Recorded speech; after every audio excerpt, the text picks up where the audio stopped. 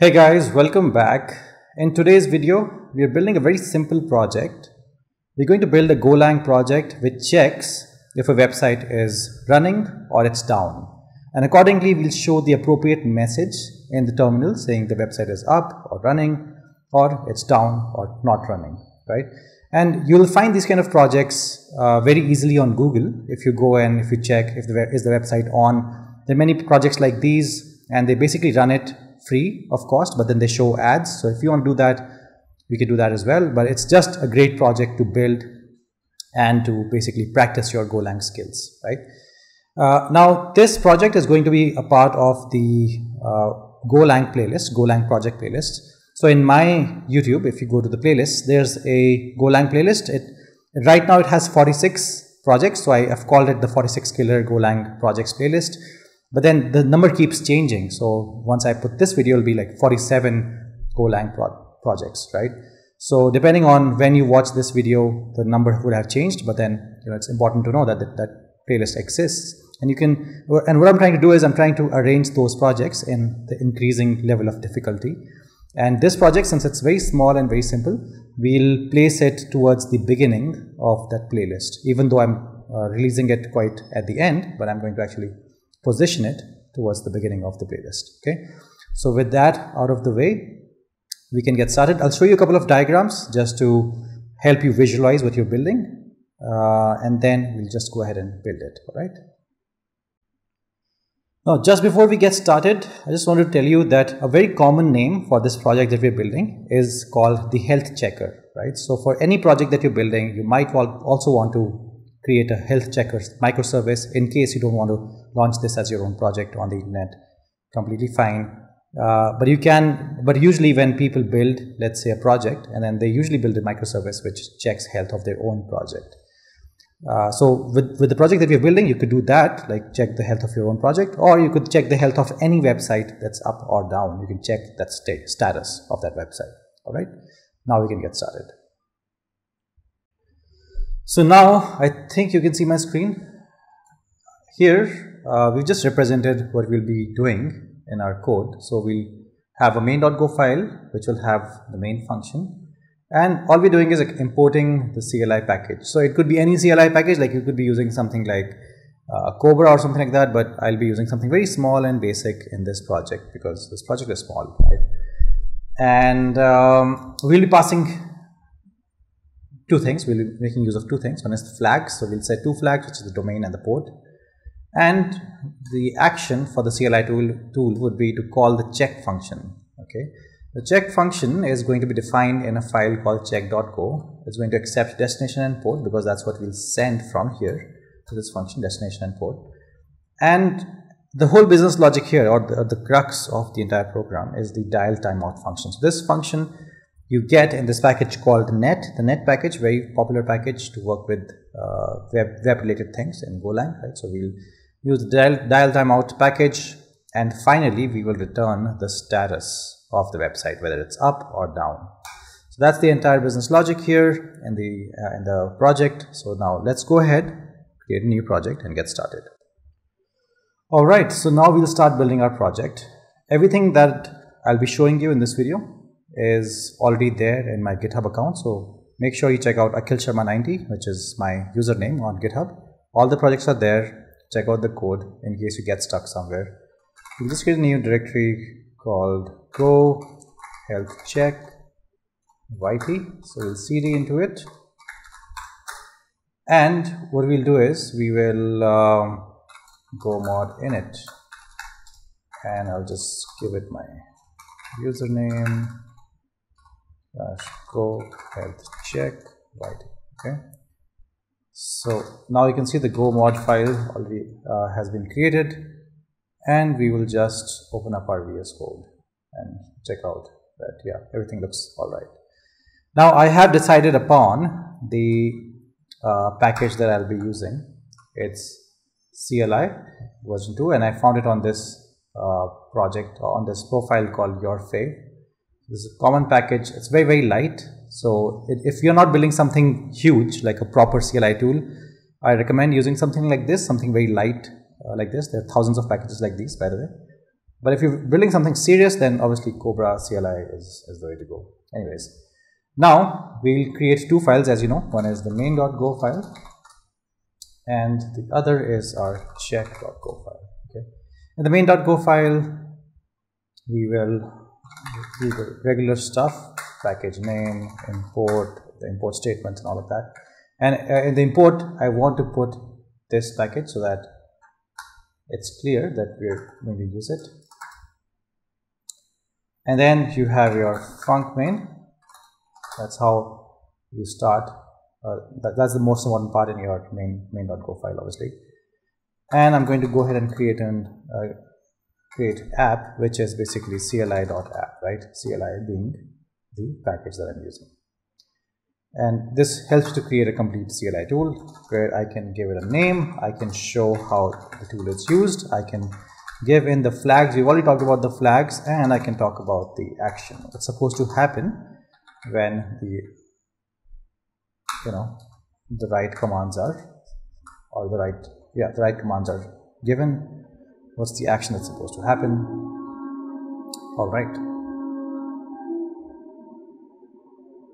So yeah. Now for the name, what we'll say is, let's call it health checker. And the usage, usage is basically basic text on how this product is going to be used. So I'll say a tiny tool that checks whether a website is running or is down. And then there are the flags. So CLI dot flag.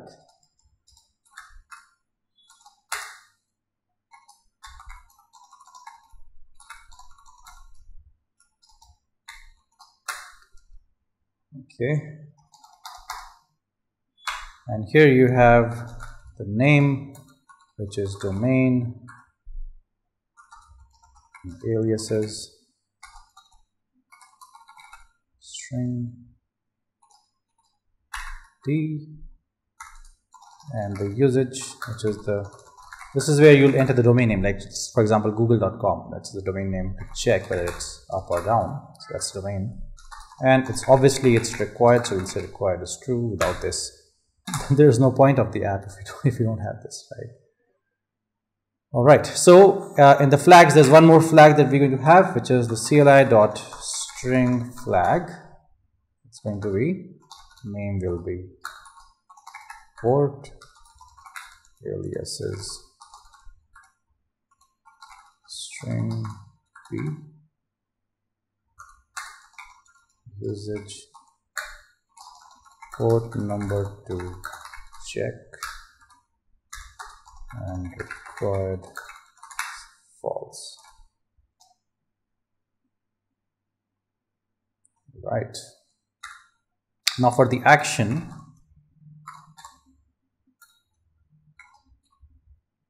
you're going to have CLI.context.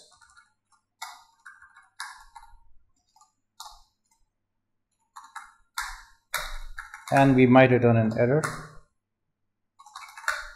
And let's define the port, which is c.string and the port. And if c.string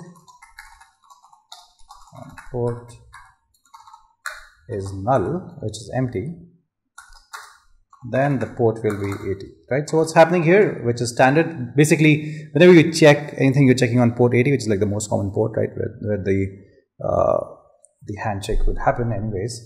But let's say you can say any port, you can mention any port here, but if you have not mentioned any port here, the default port, which is 80, which is the one that's always checked, that's the one that will be set, right, for the port variable. And then you have status is equal to check. So this is the check function I was talking about, which we will create in the other file called the check.go file. And you are checking the domain and the port. So we're sending two things to the check function, which is the domain and the port, which is what I had shown you in the diagram. And we're going to print the status and return nil for the error if everything goes well. Here we'll say error equal to app.run. Okay, so you say app, which you just created, the whole app using the CLI package, and you're going to say app.run, passing in the OS arguments, and you're also handling the error. So if there is an error, you can do something about it. If the error is not equal to nil, that means the error is there. You'll say log.fatal and you'll print out the error. All right. And now we can work on the other file, which is check.go. So now we're going to go ahead and create the check.go file. Before that, what I'll do is I'll just say go mod diary just to create the go.sum file. So there seems to be some problem. We'll fix it, no problem. So right now, let's just create the check.go file. Okay, so we'll say package main, because it's also the part of package main only, not creating a separate package. And here there are a few more packages that I've used actually, like FMT and all those, and somehow they've not come up. So usually when I save the files, they come up. Like my plugins are not working, I think right now.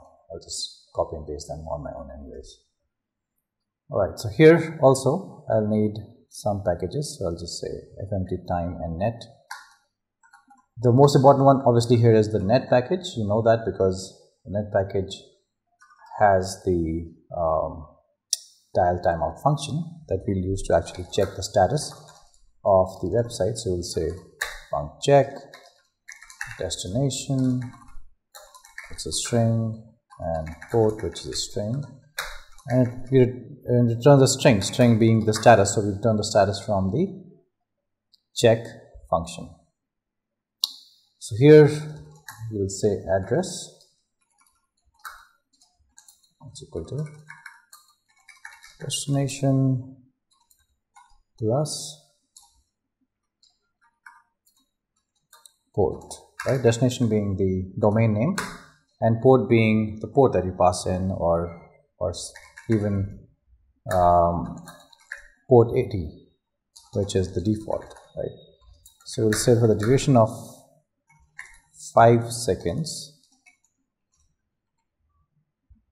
is our timeout.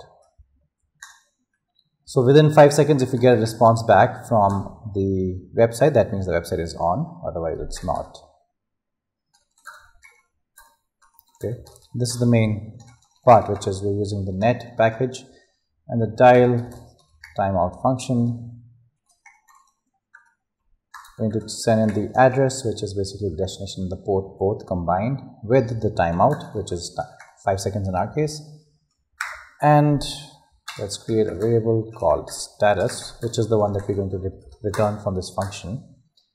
And here, this error that we have, which is we're checking, we'll have to now check for that error. So we'll say if error is not equal to nil, it means there is some error, then we'll say status would be fmt.sprintf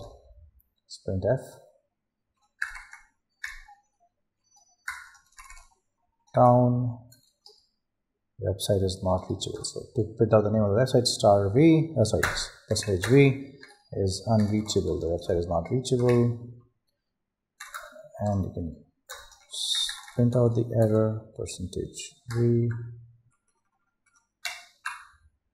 and here the actual variables, which is destination and the error, right? Else we'll say status equal fmt.sprintf, and we'll say up percentage v is reachable. Basically the website is reachable, and then we'll print out from which address we had tried to which address. that means the destination, comma, connection dot local address, right? So your connection variable will have a copy of the local address, the address at your end, which is making the request, and the remote address, basically the website and the port that you had mentioned just above. And finally, going to return the status. Okay, so all okay here, I think. To get rid of the error, just remove this quickly and let Golang do it for you. So just say go mod tidy, it'll get all the packages, right, that you're supposed to have, and it'll also generate the go.sum file for you. Here in the main.go file there's an issue because there's a small spelling mistake. It should have been aliases, and but I see one more error, so let me quickly check. Yeah, the other thing is that there's another spelling mistake here. It's CLI. Alright, so hopefully everything should be fine now, but I still see one more error. Alright, so yeah, that's one more issue, which is spelling of name is wrong. So just save it. Everything seems fine now to me. Here, so by flag, you know what you mean by flag is that when we run this tool now, we'll have to pass the flag. So let me actually show you how to do it.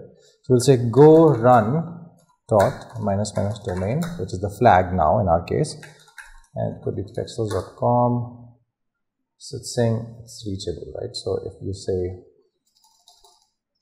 google.com and